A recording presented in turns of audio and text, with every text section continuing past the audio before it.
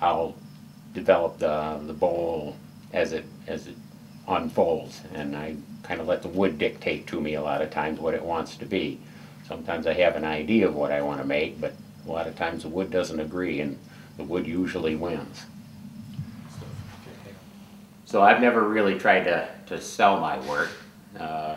I've displayed it a few times, and so last year was the first year I was accepted into the Fall Foliage Art Studio Tour, and we did fairly well last year, and I'm looking forward to it again this year on Columbus Day weekend.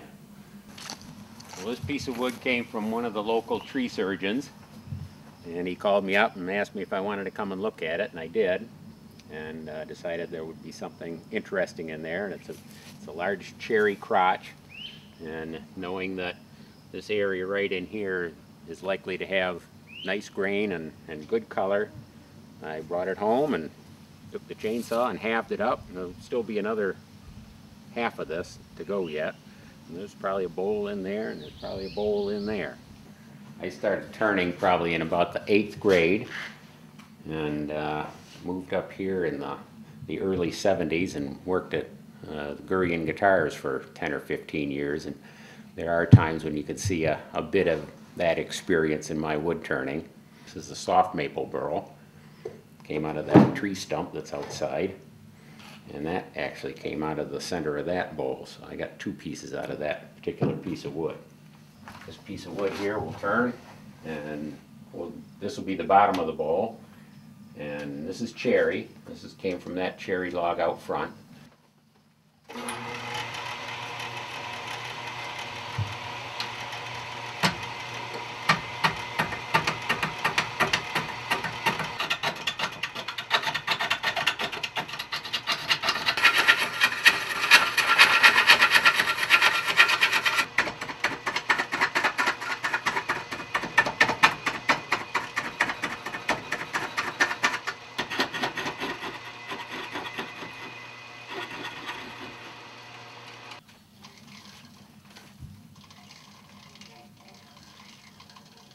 Well, the bottom's pretty much determined, and the rim is pretty much determined.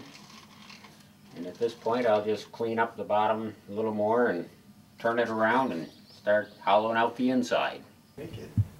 Well, I turned the outside first, and with that piece of wood, kicked around under the lathe for like 2 years trying to figure out what to do with it. This is one where you ask when the wood talks to me.